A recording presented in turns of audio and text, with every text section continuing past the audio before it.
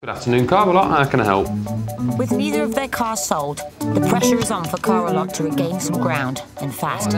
Mr. Webster, this is the Fiesta. But junior salesman Howie has developed more of a soft touch. That's pretty smart. It's not a bad-looking car at all, is it? I actually don't have a sales technique. I'll wander around the forecourt and I'll talk to customers. I'll just get to know them. Just get to know them and talk to them like the friends and get to know more about them. That A38's a killer, isn't it? My missus, she still works down there. And if I can sell them the car, happy days. If I can't, you know. Weather's awful, isn't it?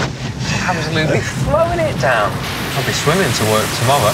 Well, anyway, Howie's never been trained as such in how to sell cars. But what we found at the minute is that the customers, they just submit.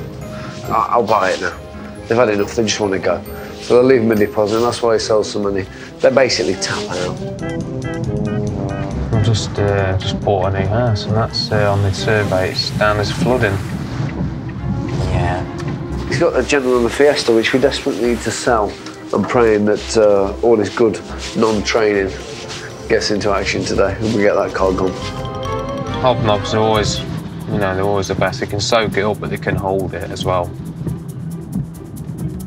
Howie does not need to let us down on this one. It's very important this car sells. Brilliant. Yeah, what do you think? Yeah, very nice. Yeah, very nice. Would you be happy to buy this car today? Not today. I mean, I never make decisions on the day.